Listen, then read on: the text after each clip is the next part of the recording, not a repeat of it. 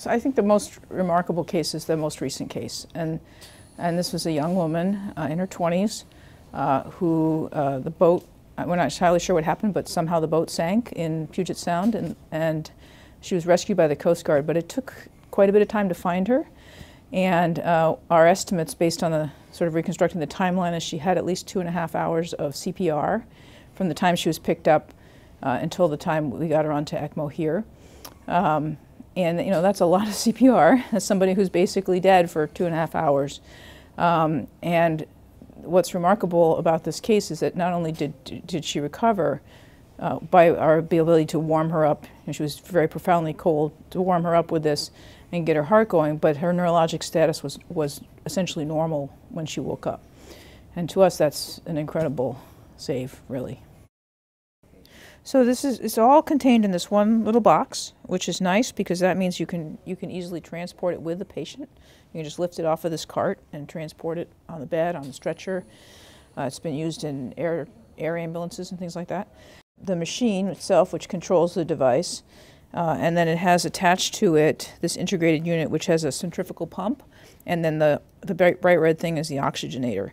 So think of it like the pump is acting like your heart and pumping the blood through the machine, and the oxygenator is acting like your lungs. It's taking carbon dioxide out and putting oxygen in. And then this tubing, which is cut off here, would normally go to a patient, right? So you'd have one end that the blood would drain out of the patient into the device, through the pump, through the oxygenator, and then come back out and into the patient. And that allows us to provide both heart and lung support depending on what the patient needs. We've used it obviously for rewarming of patients. It has a heater on the bottom. This big thing on the bottom here is a heater-cooler device that connects directly to the bottom of this unit through this tubing. So what that allows us to do is set the exact temperature we want the blood that's circulating to be. So if somebody's very cold, like the patient we had recently, where their core temperature was so cold that their heart wouldn't work at all, you can hook them up to this and it rewarms very, very quickly. And that allows you to get the heart started again.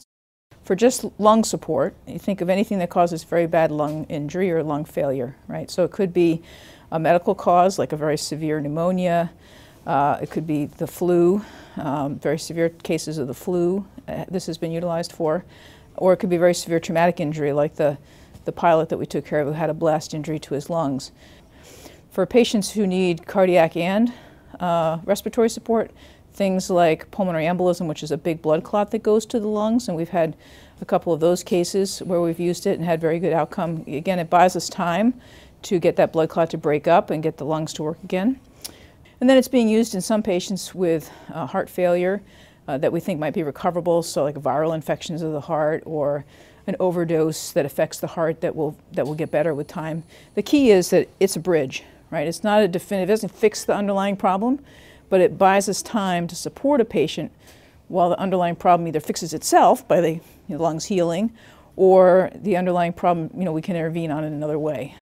We've had a 60% survival rate overall, and everybody that's survived has had good neurologic function. And to us, that's the most important thing, right? We don't want to keep people alive if they're not going to have good neurologic function and be able to, return to their normal lives.